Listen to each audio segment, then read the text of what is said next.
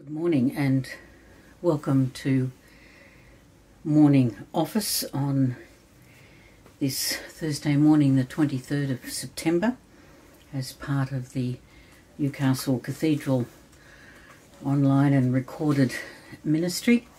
And as we gather, we're mindful of the Indigenous folk who have lived on the land wherever we are watching this for time beyond time and who have cared for it, and we pray that our stewardship aligns with theirs. As we gather this morning, we're praying for a number of issues which are very much before us. We pray for all of those who may have been impacted by the earthquake in Melbourne yesterday. Praying extraordinarily for the resilience of Victorians and Melburnians in particular. We're continuing to pray for the political upheaval and whatever fallout might come from various associations over submarines. We're praying too for those who are desperately searching for safe places to be and live, praying for those in Haiti and in Afghanistan, those who are victims, slaves even to famine. We pray for those who are in wars much closer to home, those suffering from domestic violence. We pray safety for all of those who find themselves in difficult places. And as we bring all those concerned, we bring all the prayers and particular concerns that are ours to our prayers.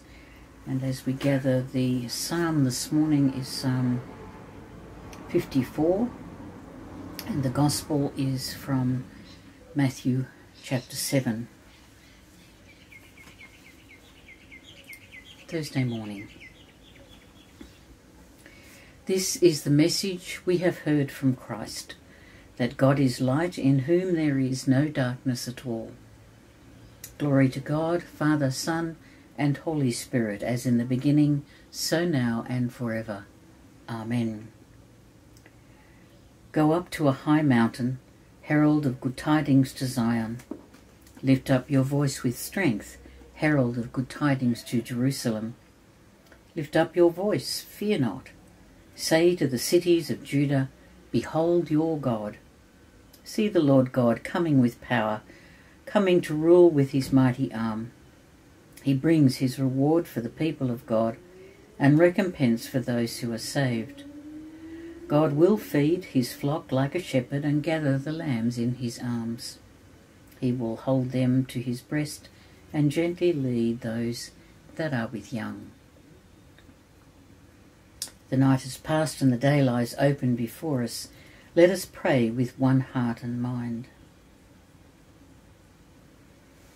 As we rejoice in the gift of this new day, so may the light of your presence, O God, set our hearts on fire with love for you, now and forever. Amen. Psalm 54. Save me, O God, by the power of your name, and vindicate me by your might. Hear my prayer, O God, and listen to the words of my mouth. For the insolent have risen against me. The ruthless, who have not set God before them, seek my life. But surely God is my helper, the Lord is the upholder of my life. Let evil recoil on those that would waylay me. O destroy them in your faithfulness. Then I will offer you sacrifice with a willing heart. I will praise your name, O Lord, for it is good. For you will deliver me from every trouble. My eyes shall see the downfall of my enemies.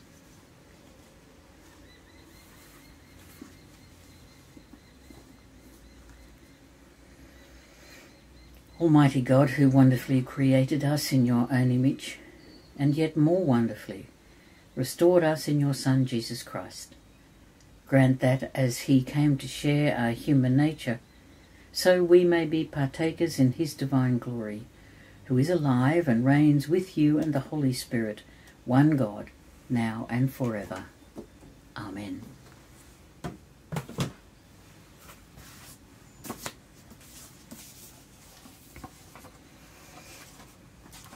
We continue in the Gospel of Matthew, beginning at chapter 7, verse 24.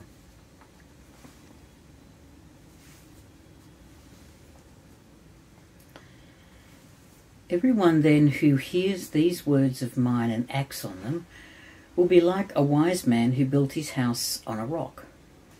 The rain fell, the floods came, and the winds blew and beat on that house, but it did not fall, because it had been founded on rock.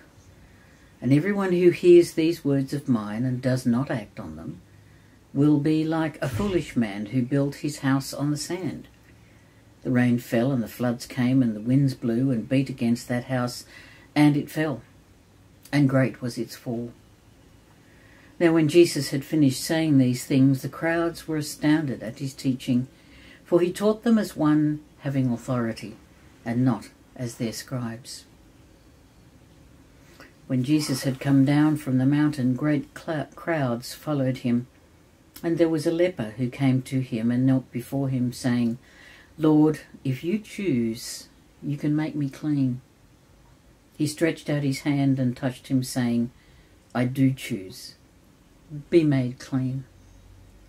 Immediately his leprosy was cleansed, and Jesus said to him, See that you say nothing to anyone, but go, show yourself to the priest, and offer the gift that Moses commanded as a testimony to them.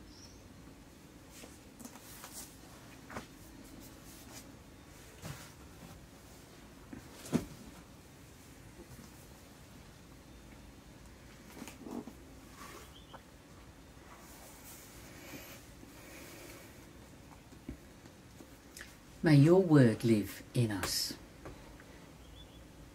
and bear much fruit to your glory. In the beginning was the Word, and the Word was with God, and the Word was God. He was in the beginning with God. All things were made through him, and without him was not anything made that was made. In him was life, and the life was the light of all people. The light shines in the darkness, and the darkness has not overcome it. He was in the world, and the world was made through him, yet the world knew him not. He came to his own home, and his own people received him not. But to all who received him, who believed on his name, he has given power to become children of God, who were born not of blood, nor of the will of the flesh, nor of the will of a man, but of God. And the Word became flesh, and dwelt among us, full of grace and truth. We had beheld his glory, glory as of the only Son from the Father, and from his fullness have we all received, and grace upon grace. Lord, have mercy. Christ, have mercy. Lord, have mercy. Our Father in heaven, hallowed be your name. Your kingdom come, your will be done on earth as in heaven. Give us today our daily bread. Forgive us our sins, as we forgive those who sin against us. Save us from the time of trial, and deliver us from evil. For the kingdom, the power, and the glory are yours, now and forever. Amen.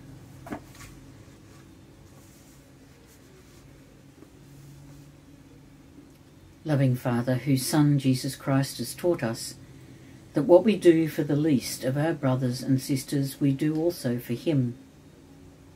Give us the will to be the servant of others as he was the servant of all, who gave up his life and died for us, and yet lives and reigns with you and the Holy Spirit, one God, now and forever.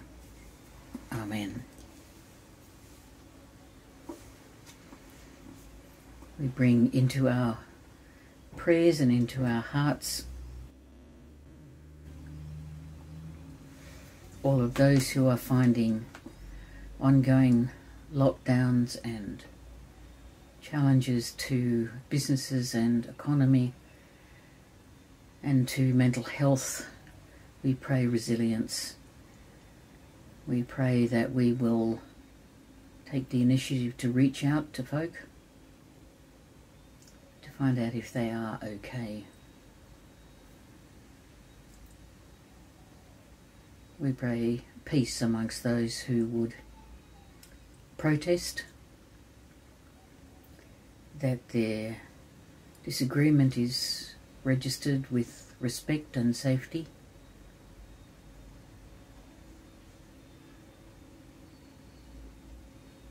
We pray for those who have shifted from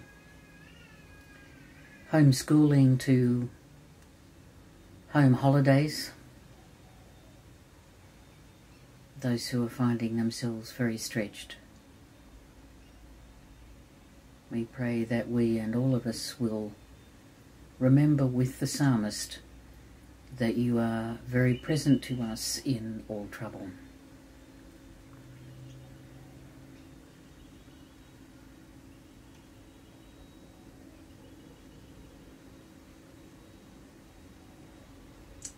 We pray for those whose shelter and security are vulnerable.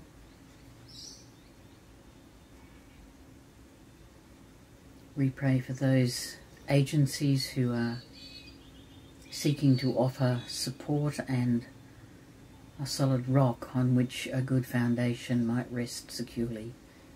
We pray particularly for the work of Samaritans, for their work amongst those with variations and complexities of disability. We pray too for those who are in a position to, in a public sphere, make comment and help us all to respond to the challenges of the pandemic and of climate change, that we will all be educated, informed and willing to act, that our world, which is the creation of God, might continue to be a witness to your love and your generosity. Lord, in your mercy, hear our prayer. Lord and Heavenly Father, you have brought us safely to this new day. Keep us by your mighty power, protect us from sin, guard us from every kind of danger, and in all we do this day, direct us in the fulfilling of your purpose, through Jesus Christ our Lord. Amen. The Lord be with you. Let us praise the Lord. Thanks be to God. May the God of peace equip us with everything good, so that we may do his will, and may he work in us that which is pleasing in his sight, through Jesus Christ, to whom be glory forever. Amen.